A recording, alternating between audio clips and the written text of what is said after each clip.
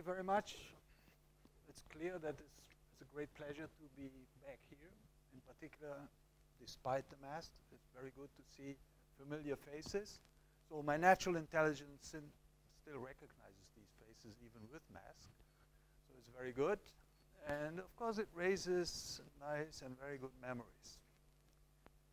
All right, but now we are in the present, and you may expect me to first make some comments on the title. I won't, because it will explain itself in a few minutes. And I hope so in an entertaining way. This is a brief look at the contents. Again, I will skip over most of it and start with something that you may not expect.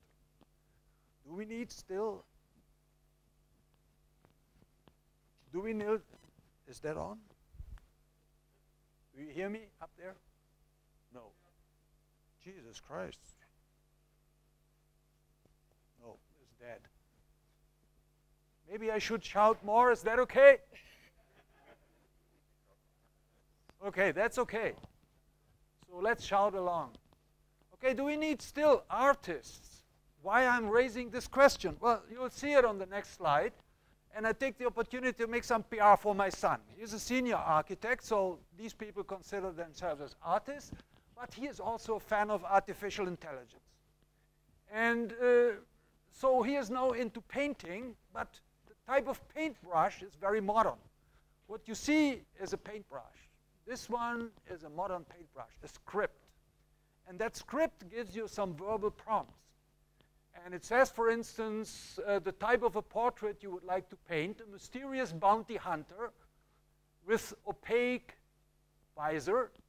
Then you say this picture should be inspired by Beksinski, and it has a lot of exclamation marks because this inspiration should be strong. It should be also inspired a little bit by Möbius, and so on and so on.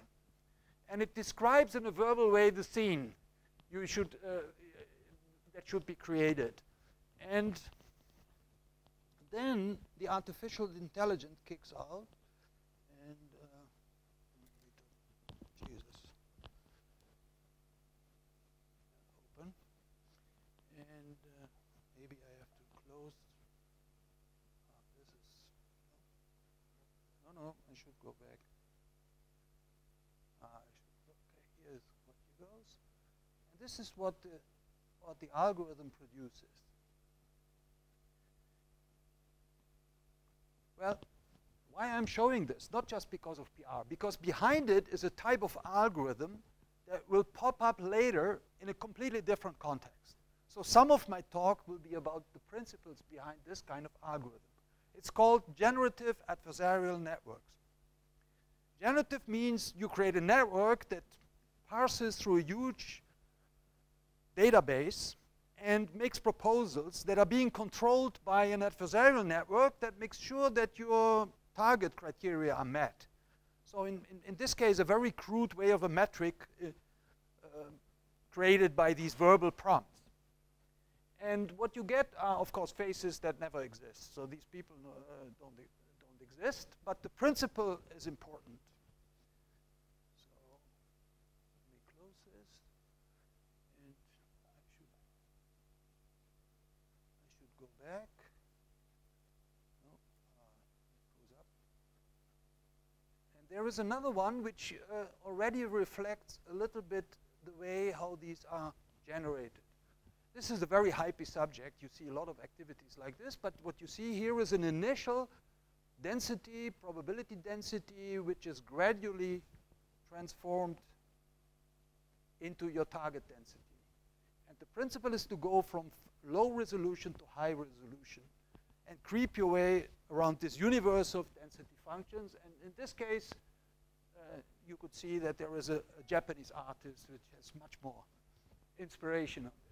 But it's like a nested refinement. Okay, so let's maybe stop with this. And quit this. So we go back to full screen. Oops, it doesn't do it. Oh, it takes a while. Okay. All right. So this is one reason why deep learning is so fascinating, why it attracts so many people, and why it is kind of having even transformative effect on the society, through social media and other things. This is where there is an undisputable, stunning success. Of course, creative young scientists then start asking, well, can we use that also for our purposes? Science is such a rich field, and for sure we have to learn from data. So what is the role of deep learning in science? As soon as you ask that question, you are in the middle of a dispute, and that's the dispute. So on the right-hand side is the deep learner, the cool guy who attracts everybody's interest, so his creativity, but also a little bit of sloppiness. He plows away and comes up with interesting ideas and transforms them, and so on and so on. And then there is this nagging pedant, or stickler. Let's call him the stickler, who is never satisfied. He says, no, that's not going to work. I mean, how can you do that? And this is impossible, terrible. Okay, why is this related to this talk? Because you could identify this guy with predictive science who really has to make sure that the result is accurate in some way, that you can rely on it. And the deep learner, well, he is at peace with it. He smokes the cigar, and let's see, it says for the bilingual people or multilingual people here, it is not emojoje young. Okay, so this talk is about that dispute between the two, and I invite you to kind of participate in that dispute. So I'm not going to bombard you with any gallery of pictures that show great success of deep learning, because most of the time there isn't, not in scientific applications. But it is more about the reasons why there are obstructions and maybe mathematical pathways to remedy them. So it's more or less a discussion of a roadmap between the two. Of course, the stickler is now playing my role. This is an uncool role, I have to admit, but anyway, I like to rub skin with, in this case, with the deep learner. Okay, let's see what they come up to. Okay, to put this discussion into a scientific framework, let's look at a scenario that is ubiquitous in engineering and in science. What you have is two sources of information, namely data, observations, measurements.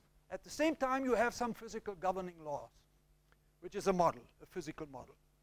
And the point is then to draw from these two sources the best kind of synthesizing information on the state of interest you try to study. And it should be clear from the very beginning to everybody. The big success of deep learning is in a big data scenario where you have an abundance of data to tweak your algorithms. In science, you are never in this scenario. You are always in a small data scenario because measurements, those who really reflect on the physical state, are always too few. And the processes you would like to understand are always too many. So the model plays a tremendous role. In big data scenarios, your model is a stochastic model. You are sampling from a density, and that's it. Okay. So here are a couple of examples that set the stage and also the notation. So here is a classical cartoonish representation of porous media flow. You are standing, can that be seen? No. Well, okay, you are standing on top of the surface, and there's a fluid creeping below your feet, but you can't see the structure. You would like to predict it, like a pollutant, for instance. And all you can take some measurements in pressure heads. So you have boreholes and you measure the water level. And this is your information. But the information is also that the flow is subject to a physical law. And that physical law, in this case, the simplest version is Darcy's law, where U is the pressure now. It satisfies a second-order diffusive equation here. Now, you don't know that structure. So you model the structure by permeability conditions, coefficients that may depend on parameters. And these parameters may pass through a parameter domain so as to capture the possible states that you are observing. Okay. So the solutions of this equation, there's not just one solution, but for each parameter you get another solution. You get a solution field. And mathematically speaking, this is the object of interest, namely the collection of all solutions to this equation if you traverse the parameter domain, which could be 100-dimensional, could be infinite dimensional. because in some cases, these expansions and these parameters come through a Calhoun-Loew expansion, which is a Fourier expansion, and has infinitely many ways. Okay? Now, so there is no one solution. There is a family of solutions sitting in the solution manifold, and each individual entry is a function that depends on space and time. So I neglect time here. This is a stationary problem, but it works for time as well, of course, and also on the parameters. So if you have 100 parameters to play with, this could be a function of 103 variables. Okay? So now you are trying to recover a function of 103 variables from a couple of measurements. And everybody should know that when you go into this, you should know from the very beginning that you're walking on very thin ice. All right? Okay. Here's another example, which, shortage of time, it's electron microscopy. Seems a completely different scenario. In fact, the modeling equation behind it, in this case, is a Schrödinger equation. So it's not just diffusive equations. It's a Schrödinger equation, which means wave propagation. And there are numerous other examples where you have also nonlinear problems, of course. So let's not stick with it. I just want to show there's a universe of applications which are of that category.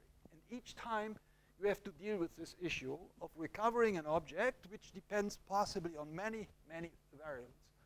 And so you have to make best use of the information. So I have already alluded at the intrinsic obstructions you meet in such a thing. And again, I won't go into a specific problem and show you examples. This is about the basic concepts you may have to take into account when doing this. And here is, of course, the word that pops in when you try to recover functions of many variables, the curse of dimensionality. So what does it mean? Some people, even established people, as I recently learned, think the curse of dimensionality has to do with solving huge systems of equations. Has nothing to do with it. It has to do with approximating functions of many variables. And that's an entirely different thing. And here is a classical result. This goes back to Nowak-Wozniakowski, is about probably 20 years old. And it says if you try to recover a function that lives on a cube in d dimensions, it's very smooth. It has infinitely many derivatives, which is usually a sign of good approximability. And even if these derivatives are all less than or equal to 1, so they're all strictly bounded, the amount of work or information you need to recover such a function at epsilon accuracy is epsilon to the minus d. This is the curse of dimensionality. It means your work scales exponentially in the number of variables, not in the size of the discrete problem, in the number of variables. So what does it mean? Smoothness or regularity doesn't help in high dimensions. So all what you have learned in continuum mechanics, oh, it's 10 times differentiable. Oh, well, high order splines work very well, or high order finite elements work very well. This doesn't play any role anymore. You have to look for something else that replaces smoothness. And in the current framework, what we are looking at in these models, which are in high parameter dimensionality regimes, you are even hit in a more serious way by this, because the information you have is also very skinny.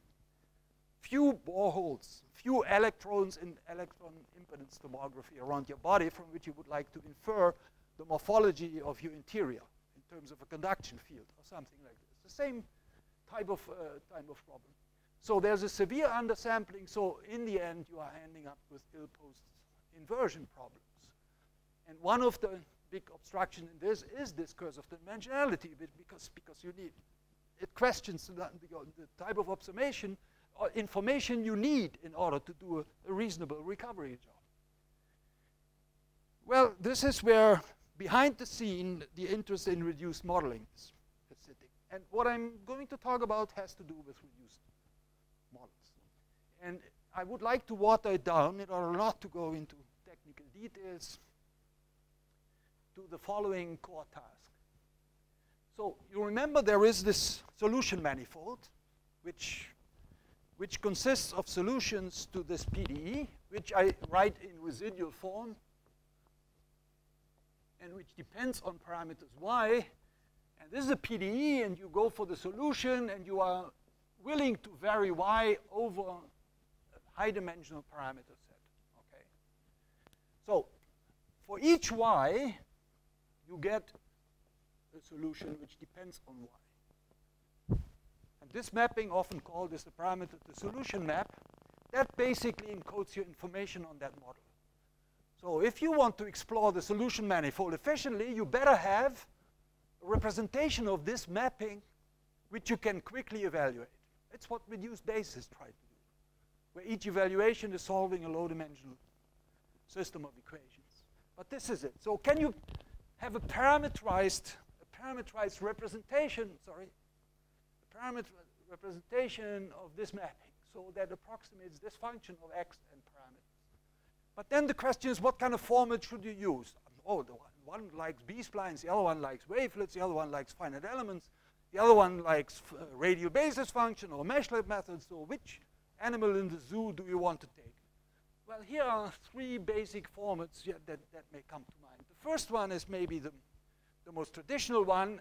You have a collection of basis functions, phi j. They depend on x and y.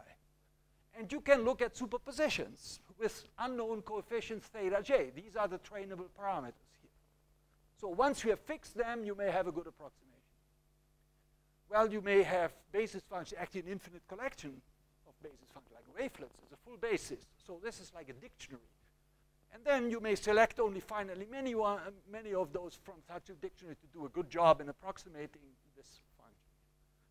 A more nonlinear version is, say, a low-rank approximation, where you separate variables. So you take products of factors that depend only on fewer variables. And maybe you can even factorize these in the high-dimensional parameter as well. So we have many, many, many factors. For some problems, this works very well. It is much better. It could be much better than this one. It's also more nonlinear, because to create an approximation like this, you have a kind of a square nonlinearity. You have to find the representation in such products. They are not pre-selected, so you have to develop them in the course of an algorithm. That's more difficult, and your gain is better. And then there is yet another format which is more nonlinear. And this is written here. And what is this? I think everybody is familiar with the notion of a composition. So you can, suppose you have a linear function, and you apply to it another linear function, which in this case is matrix multiplication. You get a new function, which in this case is still linear. But here you compose more general mappings. Each of those mappings has a simple form as an affine map. This is a matrix. You apply a matrix to an input, high-dimensional input variable, and you have an offset as a vector in that space, and then you apply a nonlinearity. The nonlinearity is important. If you don't apply nonlinearity, you just keep multiplying affine mappings, you get affine mappings. Okay? So to get something much richer, you need nonlinearities, and you can think of hyperbolic tangent or ReLU or whatever. It doesn't matter for the purpose of that talk. But this is the structure. And then you compose and you try to approximate objects by this composition. It's totally different than the others. So the approximation properties of this is therefore following different rules.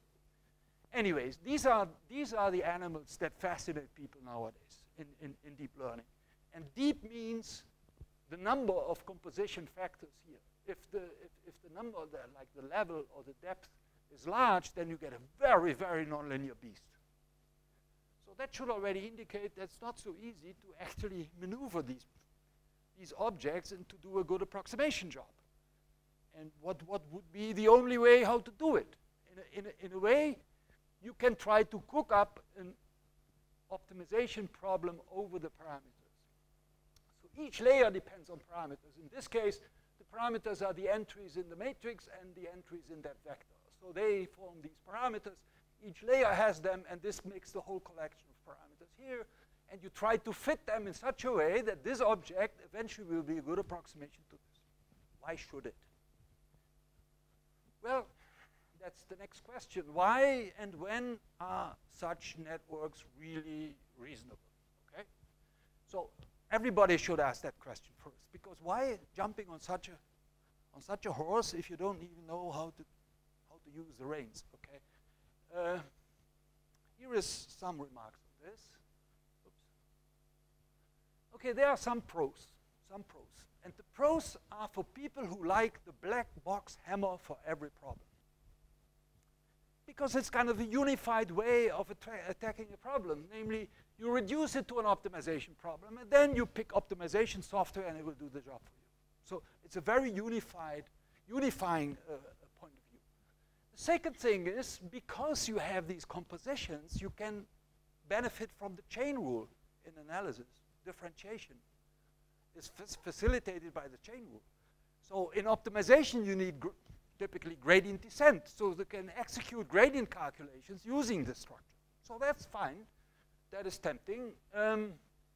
Then people have tried to understand what kind of functions can you approximate with these deep neural networks. In fact, the answer is quite positive. Basically, everything that can be approximated by the other known classical methods. So if your favorite wavelet basis does a great job for this, neural networks can catch up. If your B-spline expansion does a good job, neural networks can catch up. If radial basis functions are okay, neural networks will catch up. They can approximate holomorphic functions very well. They can even approximate fractals very well. So it's kind of a universal object. That's a pro. Well, there's always another side of the coin, you will know, and it can't be so good. Anyway, so there are some negative objects. Whenever you stick this fellow into an objective function and try to minimize, you have a very, very non-convex problem. There's no guarantee of optimization success. In fact, you typically get stuck in a local minimum. Perhaps you have many local minima, they are more or less about what you can get. But even there is no guarantee if you look at it really closely. Then you don't know what kind of computational complexity you will actually need in order to find a reasonable minimum or a local minimum. And then there is what's called a theory to practice gap. There's an interesting recent work by actually a former student from Aachen, which is Felix Vogtländer, together with Philip Gross. They did an analysis of this, and they showed that even though you can prove mathematically that you can have a certain approximation, high approximation rate for certain functions, you may not be able to achieve that approximation through optimization based on point samples. There's a break, okay? So there are all sorts of points of consideration. And in the end, to me, this is the worst thing. Because the expressive power doesn't tell you anything about the accuracy you achieve, because you have to really realize the optimum. And there's no way to guarantee that. So you don't have error estimates. And if you are in applications that are error tolerant, this is fine. Like imaging, producing pictures, that warrior, that ancient warrior, I mean, it could look different. You would say, oh, still a nice guy. I wouldn't like to meet him in the dark. But in error-averse applications, and essentially all of you are involved in error-averse applications, where it matters how accurate your simulation is. It's a different question. So that's really the dispute that we will involve in. But again, if you see, okay, now the account from the previous slide is whatever classical method can do, the networks can do at about the same quality, about a little less, short by log factor, but about the same quality. However, you don't know whether you actually realize that through optimization. So there's a disadvantage to established methods. And I think my colleagues from engineering can testify with many examples where this has been eventually observed by students as well. Okay, so there must be a plus. And to me, as a mathematician, the plus could be in scenarios where you can actually show neural networks can do better than classical methods. And it's not even clear whether this exists. It should. Well, it does. Okay, here's a kind of a model scenario involving transport. Transport is not nice to reduce basis methods, which are very nice for diffusive problems, but not to reduce basis methods. So here the equation is a simple first-order transport equation, but the convection field here that gives the directional derivative depends on parameters. And here the solution manifold is not smooth in Y. Typically not at all. It's like Lipschitz, but not holomorphic like in the elliptic case. It's a huge mathematical difference. So, and now you can wonder, how about approximations of solutions, of points in the solution manifold now? And here's a theorem I don't even expect you to read in detail. I explained to you what the theorem says. It says in the end, if the data in the problem, which means the convection field, the initial conditions, the right-hand side, if these data have in some sense a good approximability by compositions, not by neural networks, by compositions, where the composition factors are nice, like Lipschitz, and have controllable norms. If this is true, then the solution also belongs to such an approximation class. So these are new approximation classes. I can give a whole lecture about this by itself. There's a paper who is interested in it. I can give it to you. But the spirit of the theorem is, if the data are kind of close to a composition in a quantifiable way, then the solution is close to a composition in a quantifiable way, and not only to a composition, but actually to a network. And you can find for every target a neural network that approximates with an epsilon accuracy and has that many trainable parameters. These are the degrees of freedom. And what I would like to point out is here, there is no curse of dimensionality. In this case, the dimension, which the big dimension is the parameter dimension here, it doesn't affect the epsilon. It's only the spatial dimension, m, which is 1, 2, or 3. So the curse of dimensionality is not entering. The parameter dimension only sits in the log and in an algebraic term with a power depending only on the spatial dimension plus time, which is this. So this is an example, and you can see it would be the best approximation rate for a Lipschitz function if it wasn't for this 1 plus alpha over alpha. So that alpha controls the approximability of the data. If alpha tends to infinity, then the approximability of the data gets better and better by compositions. And then this tends to 1. So you basically approach in the limit what you can do with functions of m plus 1 variables which are Lipschitz. So this is about what you can do. Anyway. So this, for a mathematician, says, okay, you should maybe look at it. These beasts can do something in certain applications where the classical methods can't. And this was the earlier known result. You see epsilon to the minus m plus 1 plus dy, as opposed to that epsilon. The dy here is sitting fully there. That's the full curse of dimensionality. It's an exponential dimension for the previously known results. All right, see, we are progressing quickly, but the meat is in this last section, I'm afraid. So this result says, okay, there's a chance. You can break the curse of dimensionality when you use these approximation forwards. You can, there's no guarantee.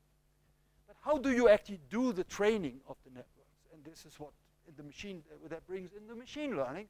And I call this variationally correct residual regression. What is this? Okay, here's the question. How to learn this mapping that takes you from the parameter space to the solution space. And when you would like to be a machine learner, okay, regression is one method of choice when you approximate a function. So what does it mean? Okay, you treat the dependence, on the parameter y as a stochastic variable. There's a probability space. And I would like to use Monte Carlo sampling so that at least in high dimensions, I can get Monte Carlo rates. Here for the purpose of creating a reduced model, because this surrogate, y to u of y, is going to be a reduced model. It's not a solver for one equation.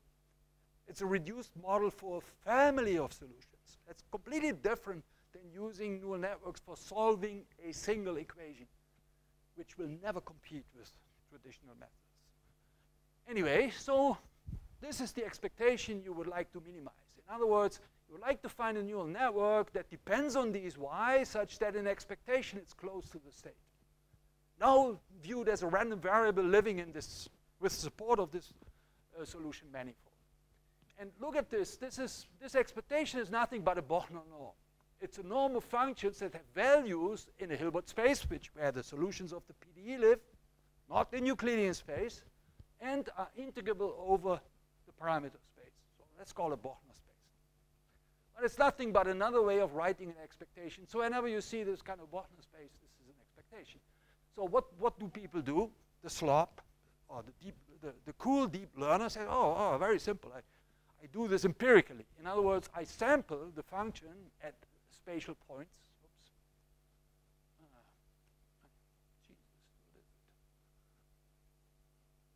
Okay. I sample the function at spatial points. I sample it at parameters. And then I create this mean square risk. And then I minimize over the trainable parameters so that this guy fits this at those sample points. Very natural. This is what machine learners do. Okay, this is not good yet because this would mean U is L2 because you are sampling here in parameter space. Really, this norm in U is a norm that involves derivatives like fluxes in diffusive problems. So okay, one step more, you train it in you train it in this. In other words, now you're working in a discrete Bochner space. So these are the two spaces that will always be. So this is just the empirical version of this continuous version, which is my ideal. This gives the metric in which I can measure accuracy. Okay, so what is the snag in this? This looks good. This has been done actually in quite a few papers. It's called purely data-driven approaches. But of course, what you need to do is you have to come up with these functions, because for each parameter, this is a function in X. So in other words, for each parameter sample, you have to solve a PDE. And you have to solve it accurately, because otherwise you are going to estimate something completely off. So this is expensive. The computation of each sample that you need in training is expensive. And if you have to live with Monte Carlo rates, you need many samples. So this is where people come up with a great remedy. And you all know it. I have heard that everybody likes to work with PIN, which, by the way, is crap. But you'll see, it's a good idea. And this idea is actually not new. The whole reduced basis community lives on training on residuals. The only difference is they train the residual in the right norm and not in a simple mean square pointwise sampling norm. That's the big difference. Okay, this is where the deep learner is kind of sloppy. He said, okay, it's convenient. I can stick it into my code. I can use PyTorch from the start. There's no problem. I don't have to think this is going to work. It's not MRJM. Okay, so this is what you would have to do. So minimize residual, because the rationale is if the real solution makes this residual to 0, then the good idea is to train the neural network here, to train it in such a way that the residual sampled at sufficiently many points is going to be small. And then you say, well, if the residual is small, I'm not too far off. Very wrong. But anyway, it's a good hope. All right, we'll see. And as soon as this proposition comes up, here is the stickler. He jumps up. He says, this is nonsense. How can you do this? I mean, nobody can believe that you are, this is impossible. Don't do this. This is never going to work. Well, the deep learner says, well, calm down. Let's see. Well, then the stickler comes up. I tell you why. So we look at a specific example why this is not going to work. Here is our old friend, the diffusion equation. For a numerical analyst, this is about the easiest equation you can give him. Okay? So you do that. Here's my residual. The right-hand side, here's the divergence, the second order part. And you stick it into this residual. So this is the residual evaluated at spatial points, evaluated at parameter points, squared, summed, boom. And you make sure that the boundary conditions are valid. You sample the neural network on the boundary. You sample again with your parameters, square, minimize. So this is your objective.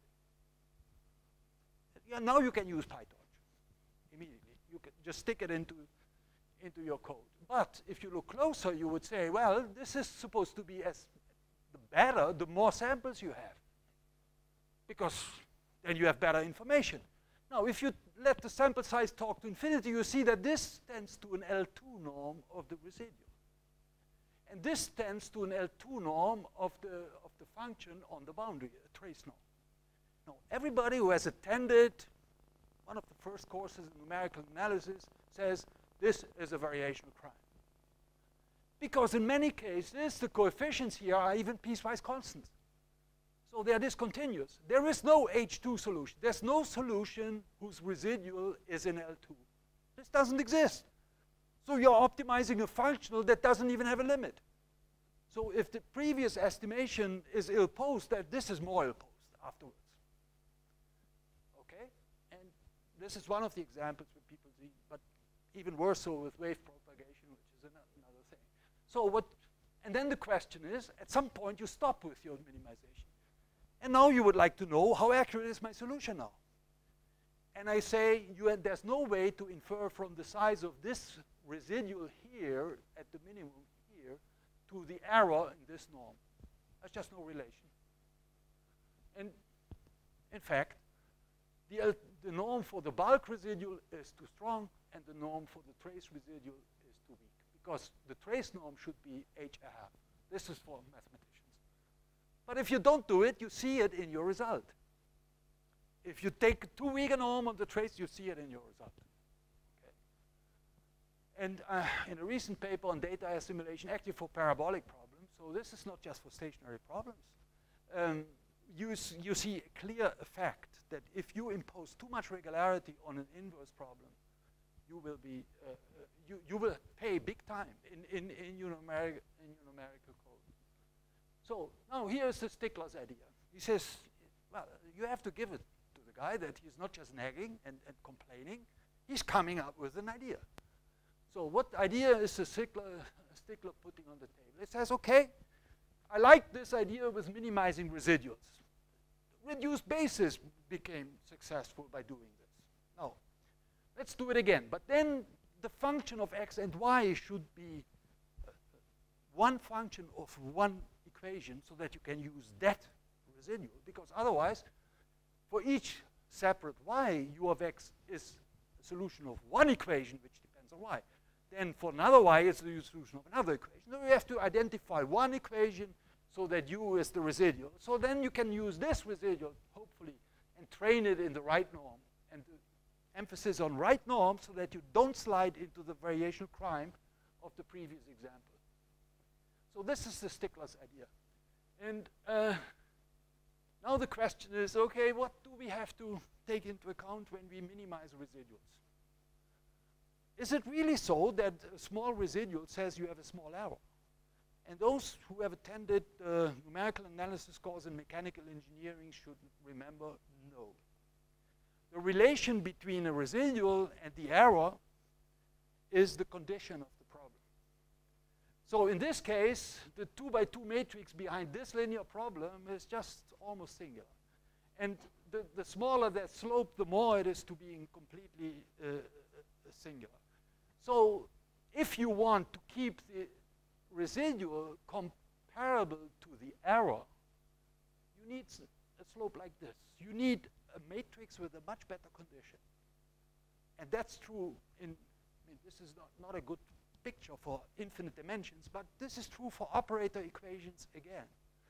So the key to cook up a residual that is so well conditioned so that residuals tell you accuracy about errors is the heart of what comes next. This is what can be subsumed. And in fact, there's a way to do this for a wide range of PDEs, including non-stationary problems, like parabolic ones or so. But it needs stable variational formulations for these PDEs. And if they are non-stationary, it must be in space and time. Oh, this is an emergent topic, by the way, itself. So let's forget about the space, the time now, this distinction. But let's see what the idea is. So this is going to be a hairy slide. So this is a warning here. But if you survive this, and if you make a little bit sense of it, I think it gives you something. Okay, so what is it? What is that? We start with a solution. Oops. So the solution as a function of y, for each y is a solution to one problem, f of u, depending on y. Okay, now, the first thing, you need a weak formulation. You need a weak, that is essential. You need a weak formulation. In other words, you multiply that solution, that equation, by a test function and require this to be 0 for all test functions. And here is essential in which space you seek your solution and for which space you use for your test functions. And the choice of this space is the path to a tight residual. That's another way of preconditioning an operator equation. Okay, once you have done this, you still have a family of weak problems. But now you simply integrate over the variable. And this is why I chose as a target space L2 in y. There's no derivative acting on y. So I can use just L2. And integrating out, viewing the parameter as a stochastic variable with respect to a measure, d mu, then you get a single equation, which is obtained by integrating these individual fiber equations. And here pops out, while previously the test space for each y was v, now it's the Bochner space because you have integrated over y. This is the y. So this is this guy. So now you have a new single variational problem over these Bochner spaces.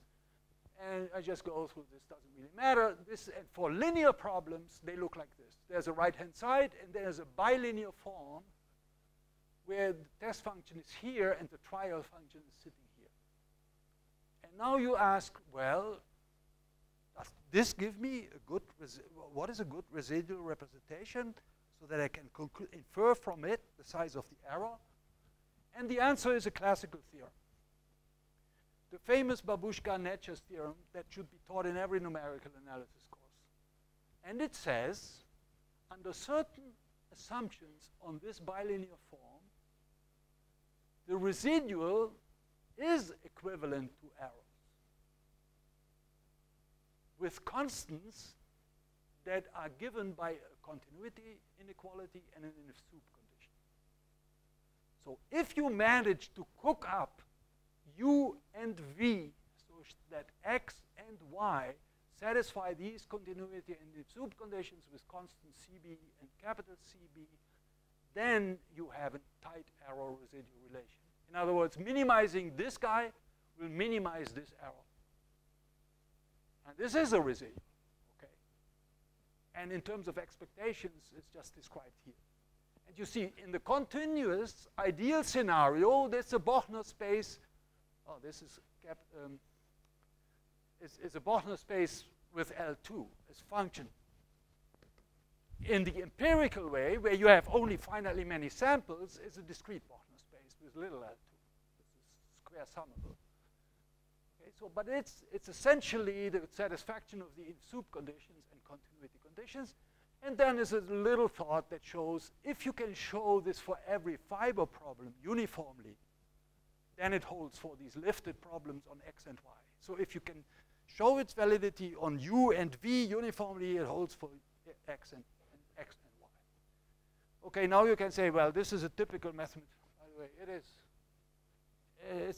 I know, it's one of those slides you hate because they give you all sorts of information, but I hope I can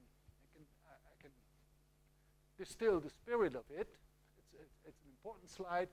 But of course, also the stickler is exhausted after going through the slide. He has to push it into this deep learner's throat and say, you have to accept this, otherwise you get crap. And he's exhausted, so he needs a massage.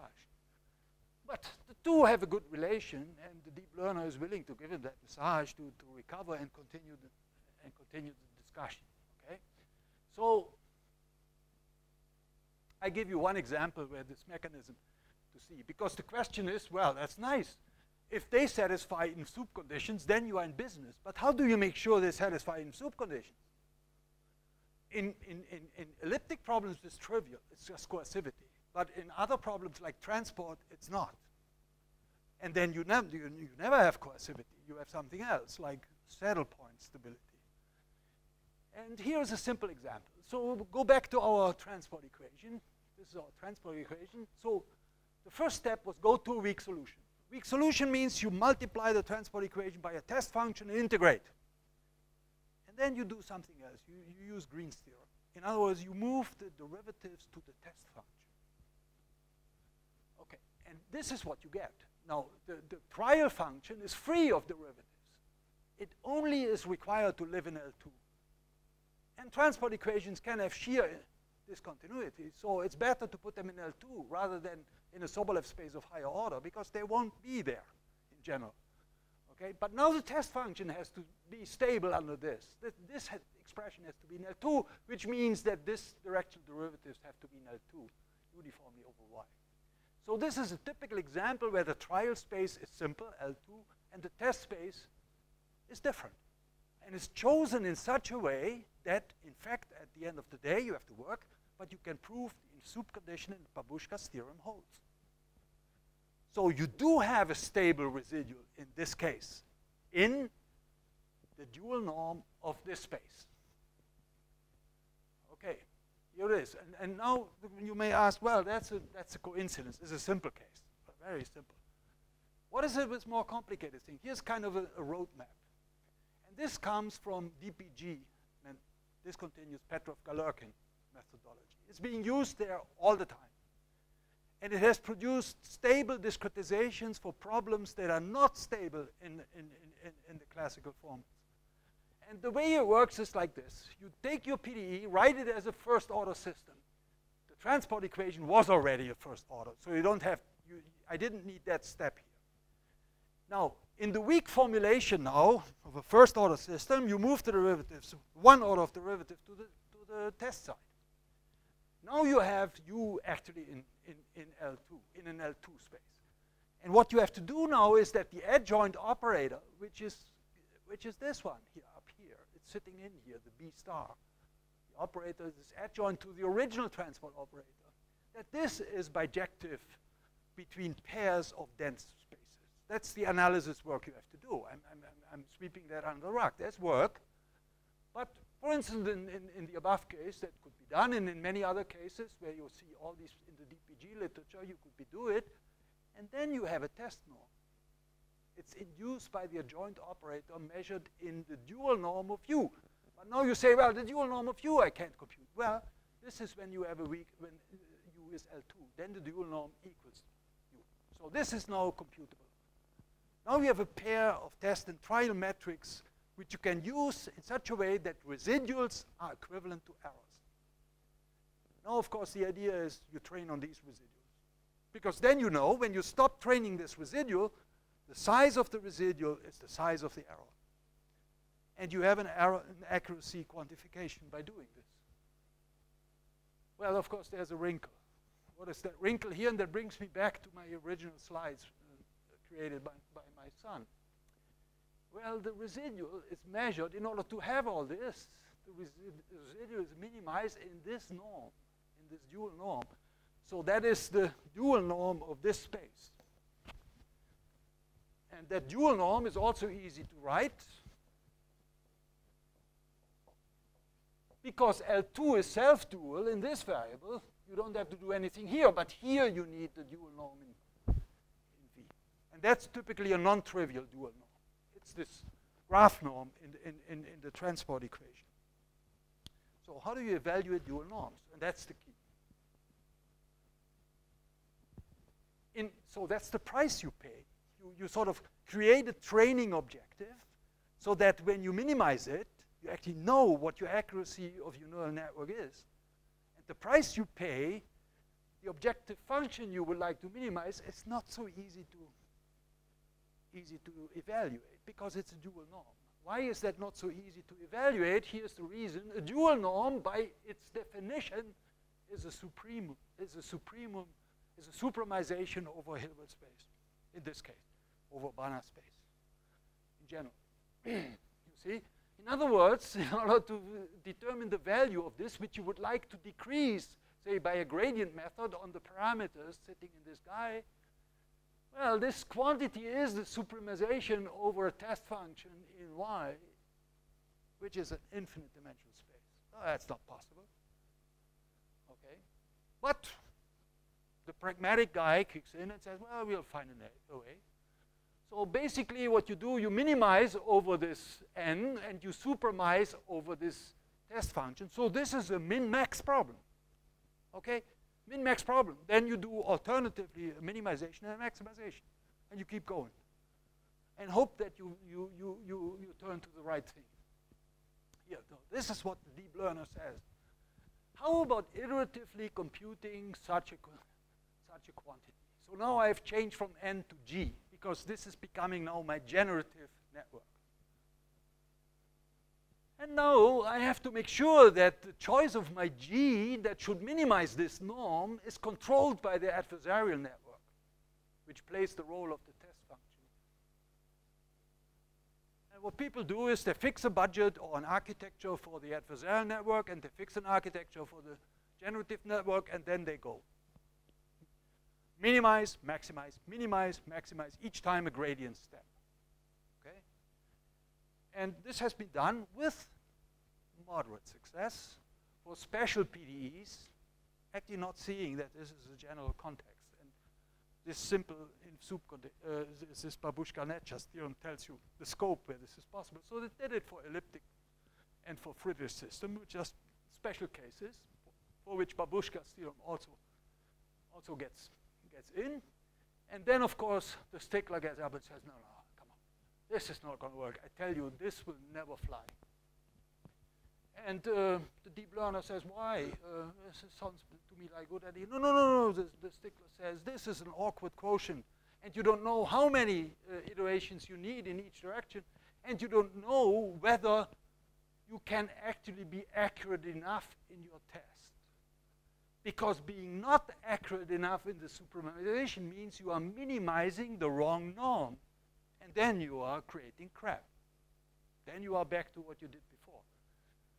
Okay, so this is what the stickler says. Everybody knows in reduced basis that the dual norm is actually the same as applying the functional under this norm to a particular test function, which is the peak function. This is the test function that realizes the dual norm. Well, okay, that's fine. A mathematician likes that. But this test function happens to be a solution of a variational problem. And this variational problem is, by definition, always elliptic. So this is always a nice problem. And since it is an elliptic problem, it is the minimizer itself of an energy. Okay, what does that buy us? Well, now you can play the game of applying this condition as a Lagrange multiplier in a minimization of basically this thing. And then use duality and use the fact that on the Hilbert spaces there's no duality gap and turn to the dual problem. And the dual problem in the end looks like this. So you still have a max-min problem, but the quantities are much more benign. It's not these quotients. The quantities are more benign because they involve only an affine functional and a quadratic functional on the Hilbert space level. Okay. So, and this is what we are currently doing, and it shows much better results. But here we also use the fact that the peak function is a solution of this PDE, and we use a posteriori criteria to tell whether this solution is good enough. And what it means is this has to be close to the maximizer with an relative accuracy. And if you don't do that, you veer off into something else. And I skipped this because the message is once you know how to deal with these dual norms, you can cook up these problems for parameter or state estimation. But we won't have time to do this, I think. So, but I would like to close with a few words on optimization, because that now becomes crucial.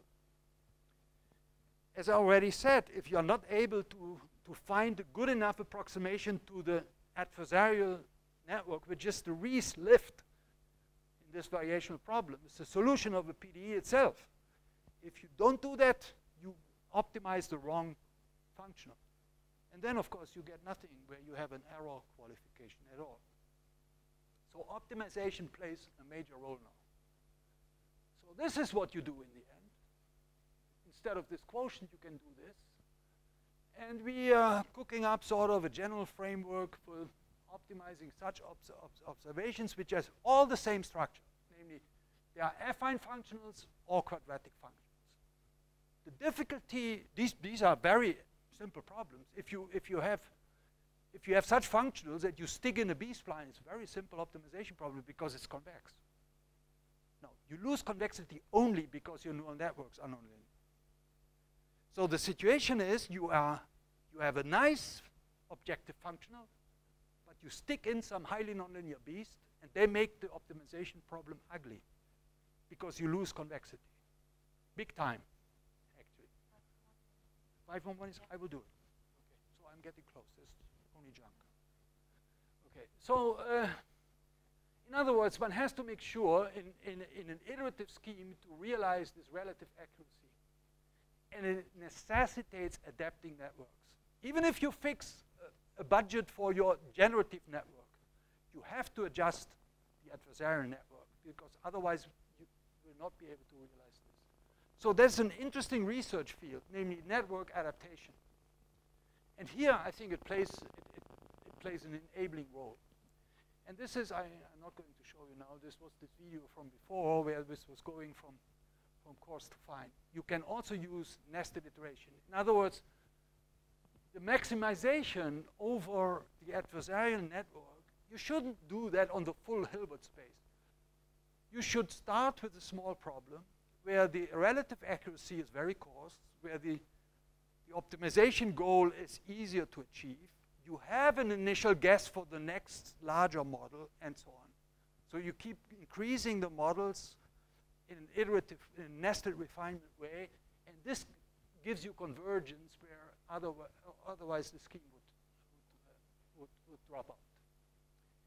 And it's particularly nice in this case when you use ultra-weak formulations. One of the descent steps, you can actually compute the ideal descent direction analytically, and you could use a direct supervised learning to approximate that rather than relying on stochastic gradients or something.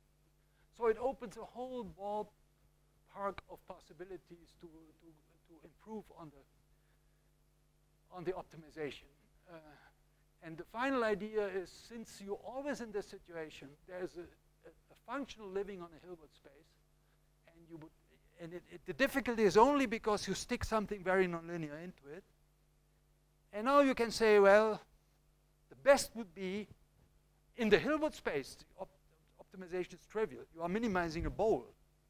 The gradient descent in the Hilbert space would be very quickly converging. Only you can't compute in the Hilbert space because it's infinite dimensional.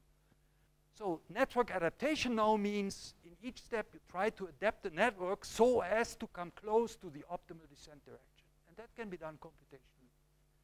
So this is, without this network adaptation, it's just a successive expansion of the network upon need, which shows that you already get, this was an application, I don't have time to go into it, but this shows that your generalization error is in the end significantly smaller than without it. Then starting from scratch with a huge network and just optimizing the hell out of it. So, and here is this idea I said, well, in the Hilbert space, the problem is easy. You minimize, you slide down a bowl. So as soon as you stick the network in, you get a error landscape. But now you try to push this network in such a way that here you are closer, you can approximate this direction better. And this actually, even in a crude preliminary way, works very well. So it gives you a smaller generalization error than before. But then, oh wait, good Lord, the deep learner says, do I need all this? I mean, my stochastic gradient descent is such a nice thing to do. I would like to hit it all the time with the same thing. And okay, so this is the dispute. Should we do this? The dispute is going on. They don't get to any kind of agreement. And then somebody says, maybe we need an advice from a competent mediator. And after all, we are gathering in his name. And what is he going to say? He says, well, PDEs and optimization for a mathematician is an interesting field. Okay, it's a different point of view. Maybe there's something to be gained in the end, in particular for nonlinear problems. This is the hint for those who desperately want to ask a question. But and then mathematics can unveil the underlying mechanisms. It can identify what are the issues. Why is it working in some cases? Why is it not working in other cases? And then you may find remedies. So this is a pledge to the students. Don't dismiss this. Don't avoid the hard thinking at the beginning. It usually pays off. And so the end is there's no free lunch. If you want to be predictive in your engineering application, there's no free lunch. There is something you have to give to the stickler, and rather than just tweaking your code. And these are all questions that are being also discussed in this new SFB of the mathematics department, which was just decided last spring. And we're all happy to have. Thank you. I'm almost in time, right?